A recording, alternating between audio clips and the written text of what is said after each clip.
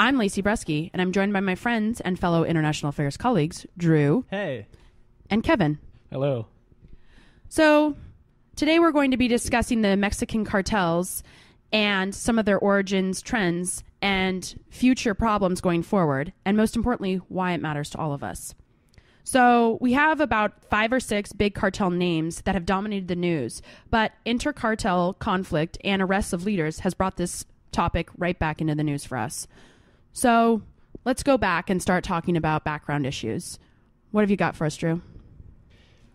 I think it's important to highlight that this issue is significant for a number of reasons. I'll hit on some, and then Kevin can pick up maybe some of the ones that I leave out. But one, this is fundamentally an international issue, right? So for most of our discussion today, we'll probably be focusing on Mexico and the United States, right? But that's 2 countries and a border, and this is a contentious issue in both of those countries. It affects their relationships, and it affects other aspects, their relationship, and it affects other aspects of both government's policies.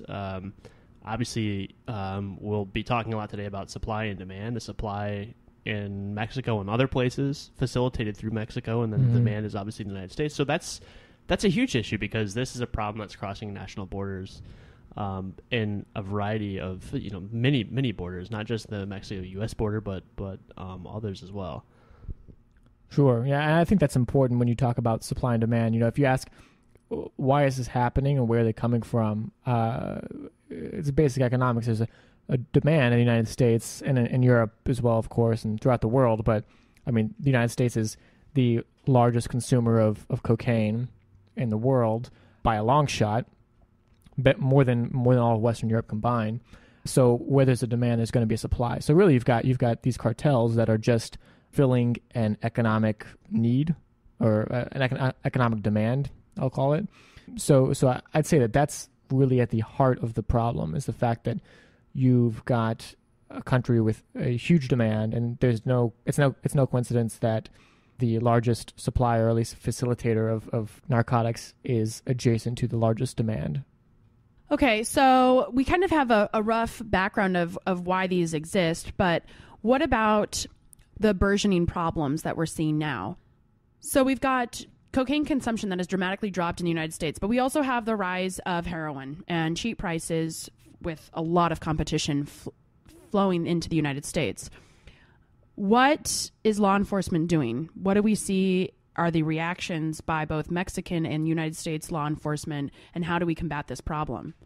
Well, before I talk about what we're doing, I think it's important to look at the way that cartels are financing this. You mentioned that cocaine, the demand of cocaine has dropped significantly in the United States over the last decade or so, but it's also increased almost as much in Europe. And then heroin, of course, is also on the rise, and methamphetamines are probably the future for cartels. So there's no shortage of demand coming from the United States and Europe. But as far as what the United States is doing, we're building fences, for one thing. A lot of the border is actually fenced off with a physical barrier. Some of it's virtual. Most of it is being monitored by unmanned drones.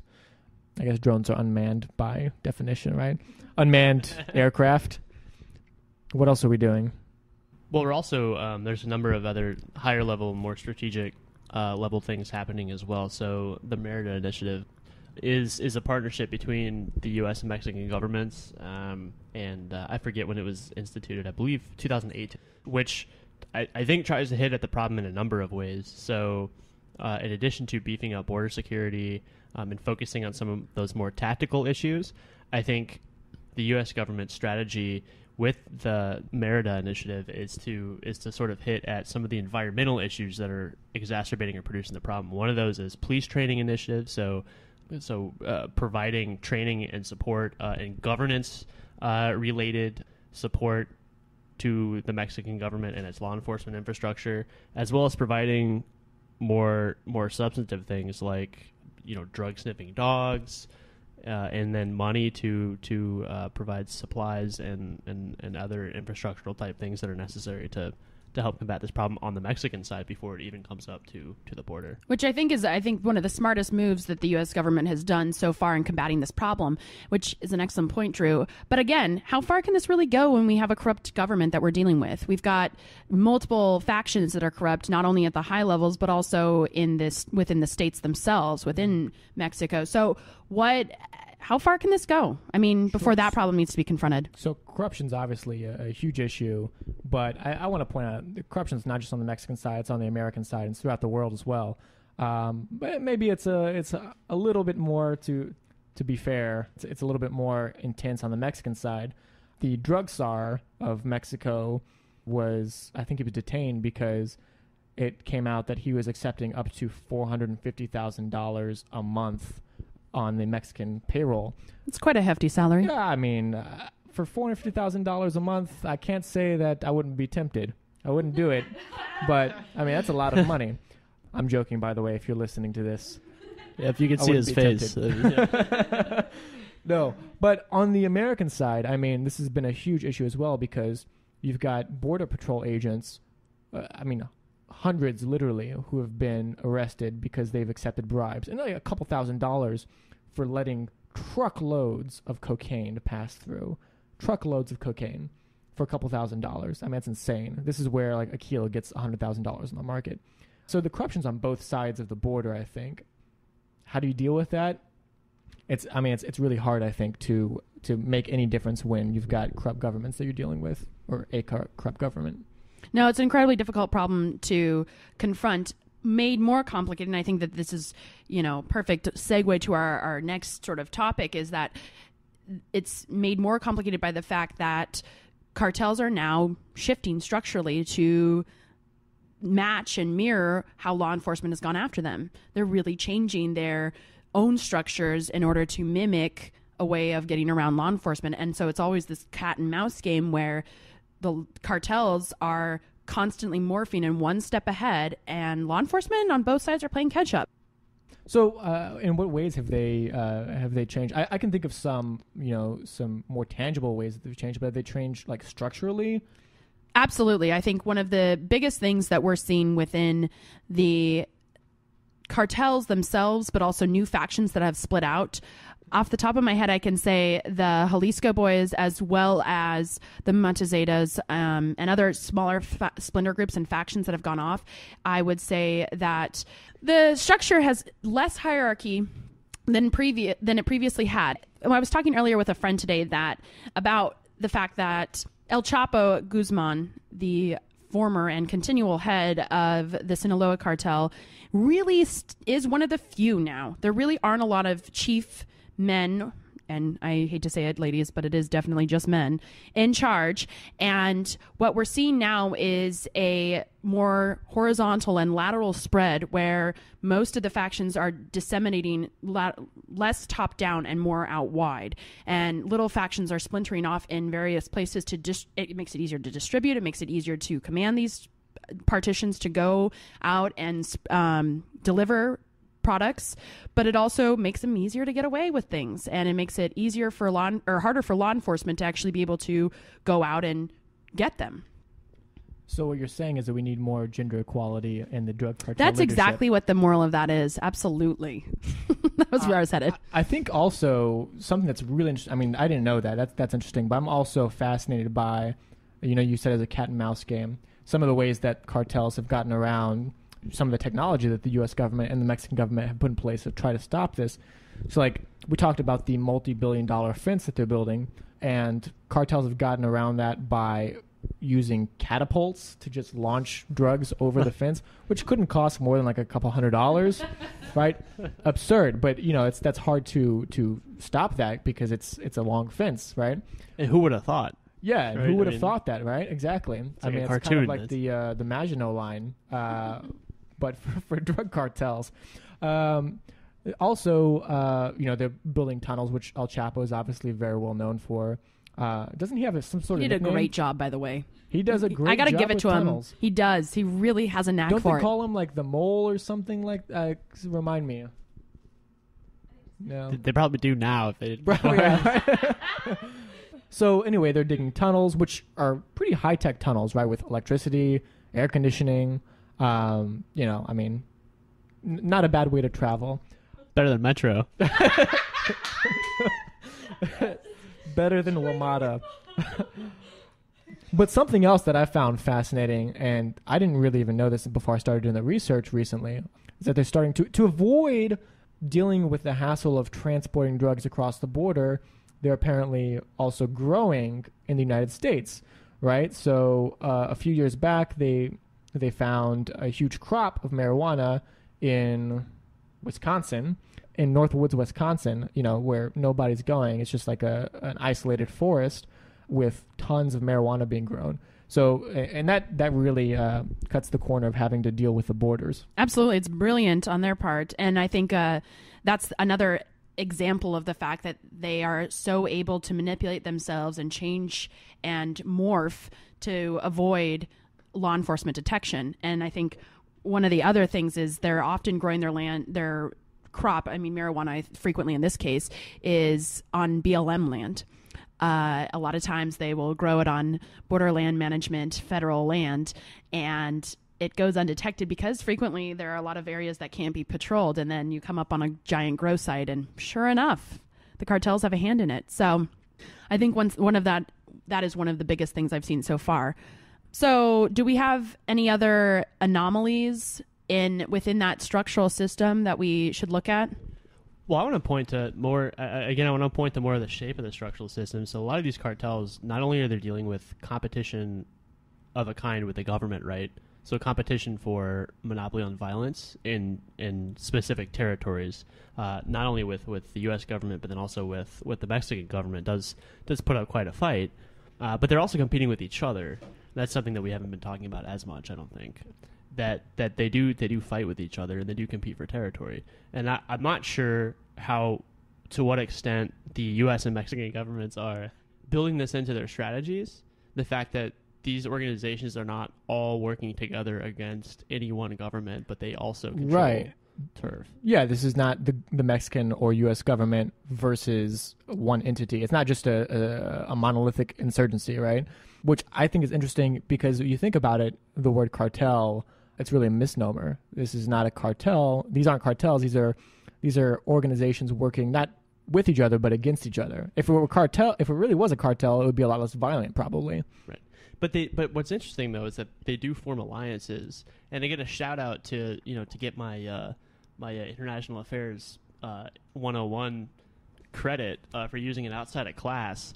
The structures that these organizations use to form alliances with each other and then break those alliances and then enter into competition is relatively reminiscent of the international system in general, where states at the country level operate anarchically, right? They will form alliances for their benefit as long as it benefits them, then they'll turn on those alliances the second it stops benefiting them. It's the nature of economics, it's the nature of the international system generally. That's interesting. And this is an economic game. I mean, this is about money. These are businesses. This is absolutely business. Yeah, I mean, if chocolate were more lucrative than cocaine, then that's probably what they would be dealing in, right? Yeah, they have no... I think most women would be on board with that, though. Chocolate? Oh, absolutely. I would be, too. Yeah. Yeah, I'd be to a point. I'd be all over. That's sexist. I'd be all over the chocolate. Are you kidding me? Unless it were legal, then I wouldn't touch it. No, of course not. Thank you for clarifying. So going forward, well, we've seen some of these trends, and we've already hit on a few of them. But I think one of the other big trends to talk about is that the face of drugs is shifting. I mean, we're no longer just focused on the consumption of cocaine and the traditional, I want to say traditional and then not that old, but heroin, cocaine, methamphetamines. But we've also got bath salts. A lot of things that are coming up now are hallucinogens and big time addictions that are growing out of former methamphetamines. I mean, a lot of these share chemical properties, but bath salts have also made it into the news quite frequently. I mean, I think everybody heard about the story in Florida where the guy ate off somebody else's face. Yeah, it seems like that was happening like on a weekly basis for a while. It was a very, very, and it's still continuing to be trendy. And I think the bigger thing that we're looking at is also just the price thing. And when we were in an economic recession and slump, people didn't want to fork out a lot of money for drugs, apart from addicts and people who had formed, significant habits. But the price of heroin is significantly cheaper, which I think accounts for a large portion of why people are going after that. Yeah, that could be. I was kind of hoping that U.S. government was just doing a good job of, cocaine prevention, but maybe not. I think heroin also is a lot easier to get across the border. So heroin is cheaper than cocaine? Yes. So I don't know my drugs very well. It very much is. Got to tell you. I know also Last time I was out on the street. I know cocaine is I'm just kidding. Is a very it's a lucrative drug to transport because it's very high value per pound. Very right? much so. Compared to marijuana, I guess, which is not as valuable per pound, and also it smells, so it's harder to hide and things like that. But yeah, I didn't know about the heroin trend. Definitely. So perhaps one of the other questions I have going forward is about the future for how do we battle this? How do we continue to look at this going forward? You kind of already hit on the wall aspect, but what about actual, therapy, addiction issues, other potential options for battling this? If we just break this down into two places that we have to target strategies at, one is Mexico, one is the United States, and there are policies that the United States can enact and has been enacting to a certain degree, like reassessment of what kinds of drugs need to be illegal, right?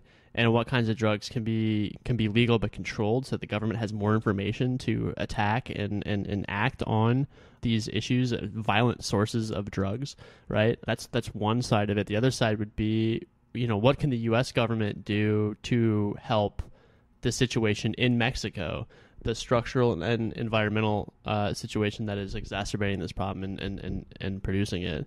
And that would be, focusing more on the supply side rather than the demand side, which would be, more difficult. But frankly, one of the major issues here is corruption. The government in Mexico is strong enough to maintain some degree of territorial integrity to allow it to be lucrative and allow an environment in which these groups can make money and actually, build their business without everything just breaking down, but not strong enough to wrest back territory, wrest back people, compete with these organizations for supremacy in particular parts of their territory. And that is the fundamental problem. So strategies need to be, hitting that. Sure. I mean, I agree with that, but I wonder if corruption is not a given when you've got an economy that demands, the kind of illicit activity that is so lucrative, right? So I feel like if there's enough demand that's this financially lucrative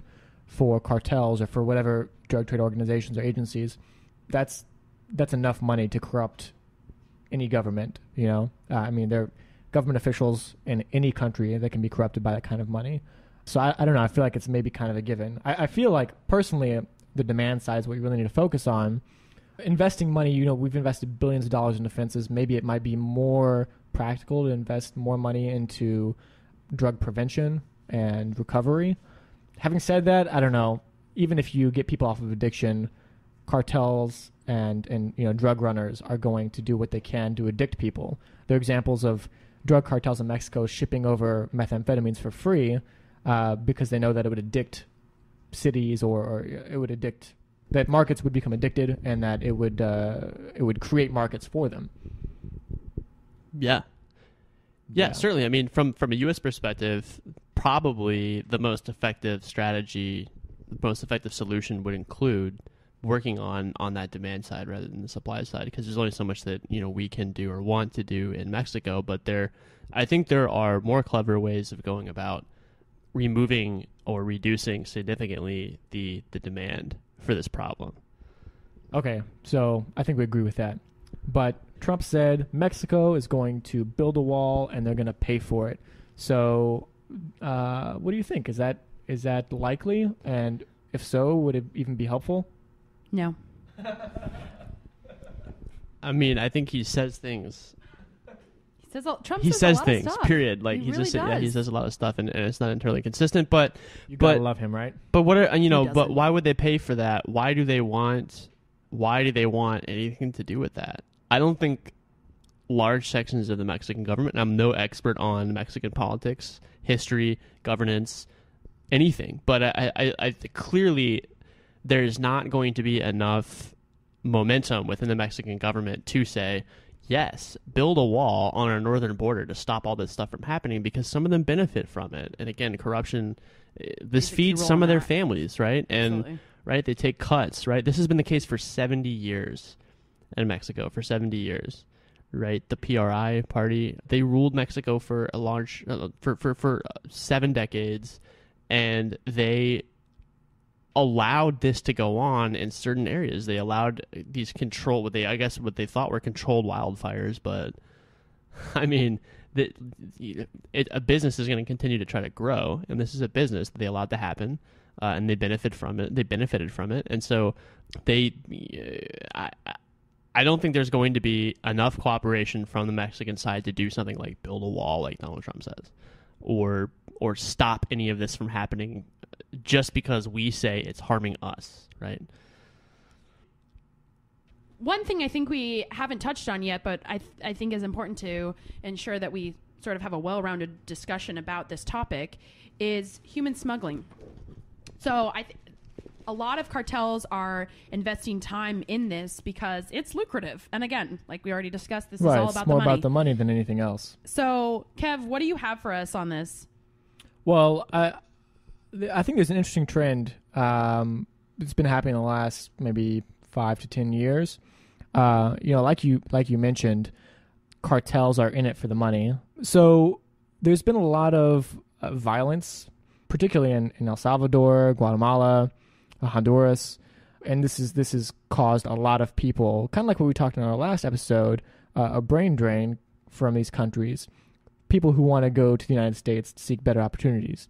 And these cartels have swept in because they've already got the networks, right? They've got the tunnels. They've got they've got control of the roads. In some cases, they've built their own roads and their own bridges. So they're taking advantage of this, shipping people over. And the benefit is, these people are willing to pay. And a lot of times they're willing to pay because of the violence that's often insinuated by the cartels themselves. And in the end, what happens if they get caught? They just get sent back and then have to pay again, right? So if you're shipping drugs and that gets caught, then you've lost your profit. Exactly. There's not a big loss for these people on both sides if it doesn't work out.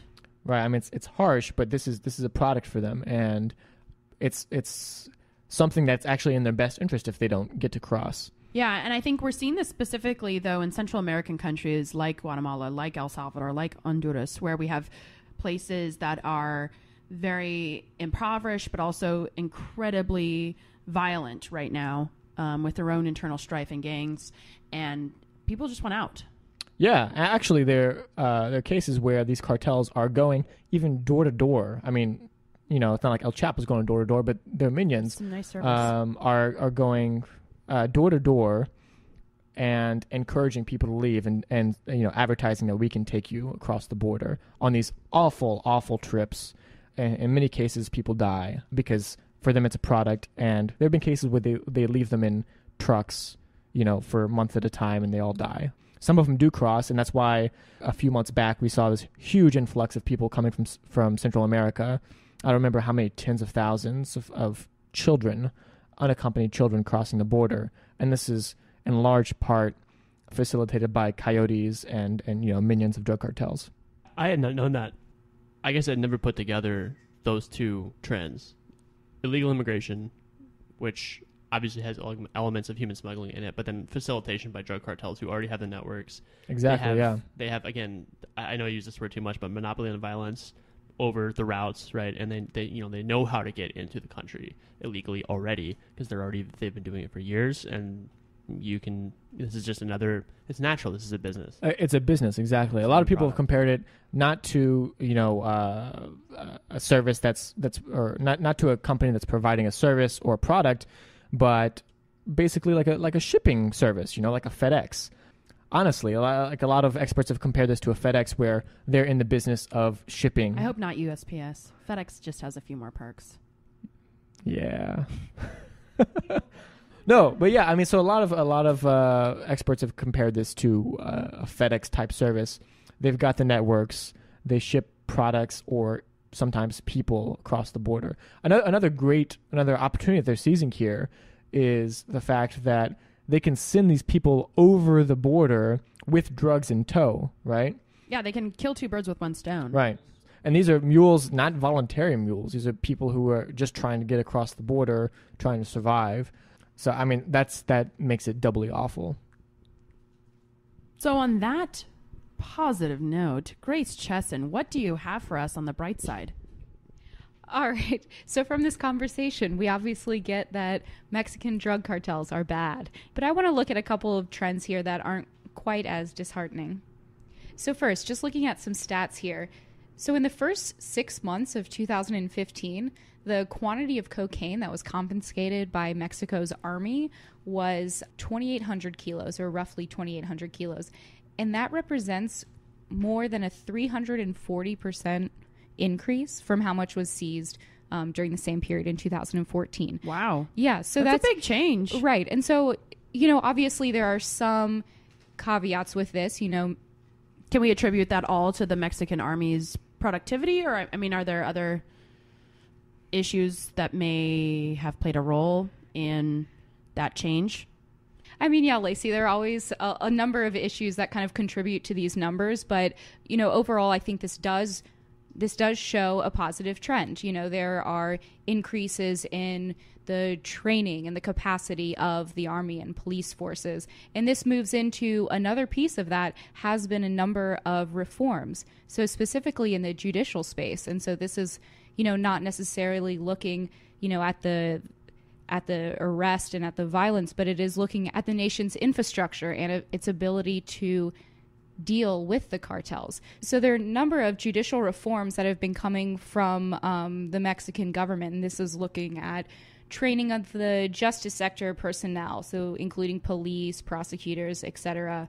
And this also, I think my last part, which it ties into, is the bilateral relations with the U.S. and Mexico. So the U.S. has been a partner in supporting these judicial reforms. And that's one piece, I think Drew mentioned this earlier, of the Merida Initiative. And so this was an initiative between the U.S. government and the Mexican government. And since 2008, I think $2.3 billion has been appropriated by Congress. So we see... so U.S. is still funneling money to really combat this problem from both angles, not just the U.S. side. Definitely. And, as we've seen this problem grow and the violence continue, it really has facilitated a stronger bilateral coordination, cooperation, and support between the two governments. Great. Well, thank you, Grace, for giving us at least something uplifting about this rather dreary topic, per usual.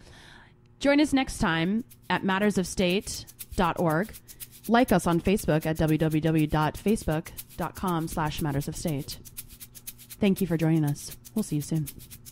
The aggregate of our joy and suffering, thousands of confident religions, ideologies, and economic doctrines, every hero and coward, every creator and destroyer of civilization, every teacher of morals, every corrupt politician, every superstar, every supreme leader, every saint and sinner in the history of our species lived there.